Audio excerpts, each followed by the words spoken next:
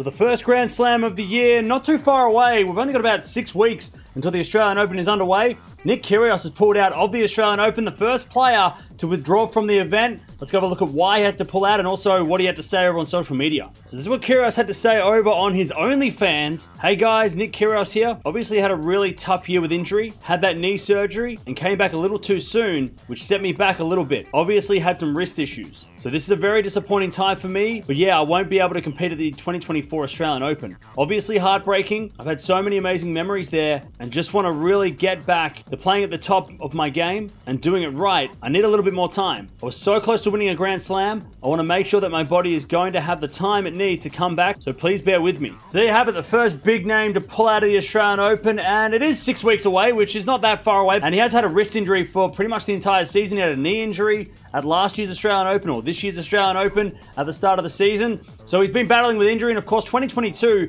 he had such a great season, made the Wimbledon final, played well at the US Open, and now he's just getting injured and injured and injured, and again, pulls out of the Australian Open for the second year in a row.